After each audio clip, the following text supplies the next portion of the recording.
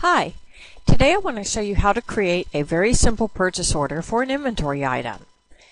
Now, the first thing I want to do, I'm in the purchasing series, I'm going to open up the cards portlet and I'm going to choose buyers, and here's where we can enter in all the different buyers within our company.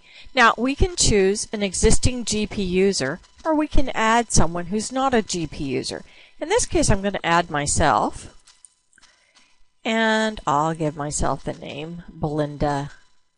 Oops, let's do it all caps to be consistent. Belinda Allen.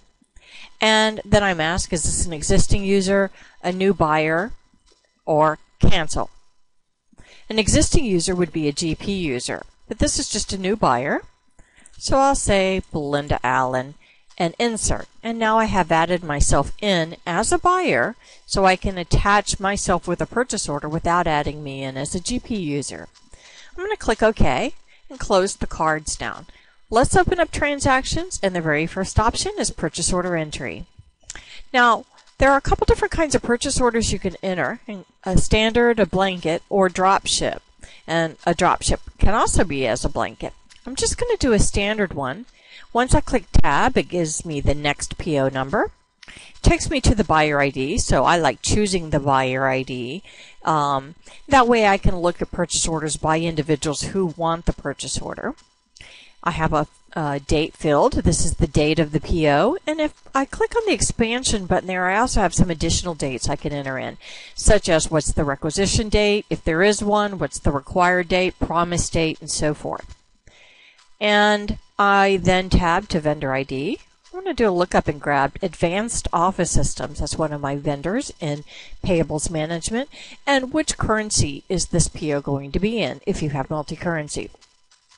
When I come down to the line section, if I just do a lookup here, by default, I'm going to see items based on the vendor numbers. So you can change that by clicking on options and tell it to show item numbers. It asks me which unit of measure I am buying it in, and I'll choose each here.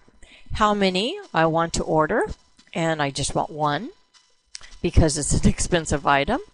I'll tab again. I could change the description just for this PO. If I want to, it will not change it on the item. And I can choose which inventory site the item will be sent to. And that is all it takes to creating a purchase order. From here, I can choose to print the purchase order. It'll prompt me to save it. I can also email it if I've set the vendor up to email. In this case, I'm just going to print it to the screen so we can take a look at it. And here's my purchase order. Very simple, very clean. And again, it is something that you could send out. And those are the basics for just maintaining a purchase order. It's simple to use, and it's a great way to keep track of your different items. Stay tuned in the future, and I'll show you how to use encumbrances. And typically that's something that not-for-profits use, but businesses could really take advantage of it too. Hope this helps. Thanks.